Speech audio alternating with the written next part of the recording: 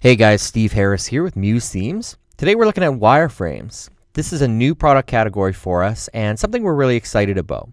Wireframes are basically unstyled themes that are fully responsive.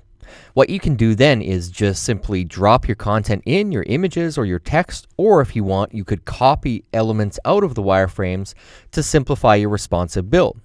We figured since you're a designer, you probably want to handle the styling aspect of the site yourself. But these days, the hardest part of working in Muse is building in responsive functionality. And that's where these come in.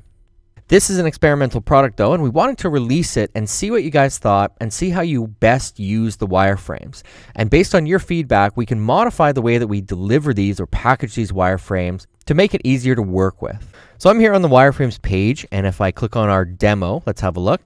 So you can see this is just a basic Muse site. These are the default Muse widget images. And this is a simple landing page format. But if I go up to the navigation at the top, I can click on a different page.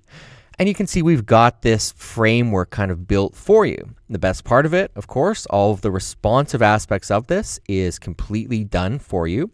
These use a fixed width approach. So you've got multiple fixed width breakpoints and one fluid breakpoint for your mobile size. As you can see, we've got a whole bunch of different layouts, some long article layouts, and we've got some contact page layouts that use forms and that sort of thing. So it's a great pack, and there's lots that you can do with this.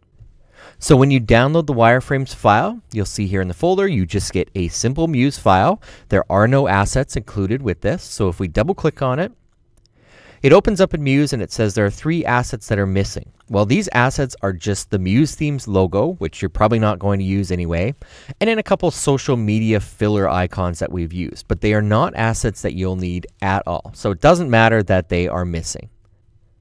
So once you've opened it up, you'll see that the structure of the file here is we have a couple of master pages, and these pages just basically store the navigation we've used for our demo here.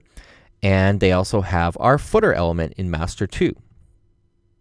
There you go. There's our footer. So all of the different frameworks are here on the right side. And we have kind of descriptive names for them: landing full screen, landing long, image blocks right. And they're all various different layouts. So if you're going to use one of these layouts in your site, you just want to make sure that you're using the same breakpoint system that we've used in this file. So if I open up this page here, you'll see that the breakpoints along the top are these specified amounts or specified numbers. In your site, you're going to want to make sure that you use the same exact breakpoints so that you can get all of the responsive functionality that we've built into the file. You could also build a brand new site right from this actual framework file or this wireframe file. And the way that we could do that, or that I like to do that, is first let's just duplicate one of these pages. So we've got a duplicate page here. I'm going to move it up to the top. I'm going to rename this page and just call it something like home. I'm going to then double click into the page, and I want to select everything. So I'll just do Command A, and I'm going to delete everything. So we've got just this kind of bare single page that we can go ahead and add our content to. Now, because I've seen some different layouts in the frameworks file that I like, I might want to pick and choose what I want to include. So for example, if I go to this image blocks right, and I like this kind of hero headline area, I could copy this like that, go back to the home page, and then I'm going to paste it in place in this case because it's right at the top and it'll be in the perfect spot. So there, we've got this headline and hero image, and all the responsive functionality is built right in. So then let's say the next thing we want to include isn't this type of style that we have in this framework. Let's pick something else. So we'll go to this landing page long. Let's say we want this 3-box area with this kind of title. So we could copy that. We can go back to our page and let's paste that in below. So paste. Now in this case, it's not going to know where to come in properly. So you're going to have to do a little bit of work to arrange this. So I'm going to put it right there. And then remember, you'll just need to work through your breakpoints before you deselect this pack of elements or this selection of elements and drag them all into the appropriate spot on each breakpoint. We actually have to do this as well with our stacks file. So once you're done arranging it in the perfect spots, these all look pretty good. They came in pretty close. One more here. Okay, perfect. There you go. So now we've got a good base of a site built, and you can see if I preview this in the browser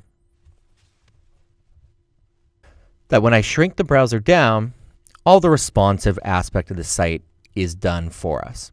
So now what we could do then is begin to just populate our content. So if you've worked with Muse before, this should be pretty easy for you, but simply double click into headlines, change titles as you wish. Let's drop in some images. So we've tried to be very careful about using placed or filled images strategically. So these are image frames, which are placed images. So what we can do there is go into a folder that has some images. I've got some here. And you can just drag and drop those images right into those frames. So let's drag those in. And perfect. So you can see we've got some images added in there. For this hero area here, because it's a background image due to the scaling properties of it, we'll need to go up to Fill and select Add Image. And let's fill it with an image. I've got something here. Let's go with this one. And we could set the scaling to scale to fill. There you go. So we've got a hero in. So you can see that frameworks can be used to build a site really quickly, and you don't need to fuss around with the responsive aspect of working in Muse. I think this is a great start, but we're really anxious to hear your feedback and to hear how we can best package these files up to make it easy for you to use. Thanks again for watching, and best of luck with our wireframes.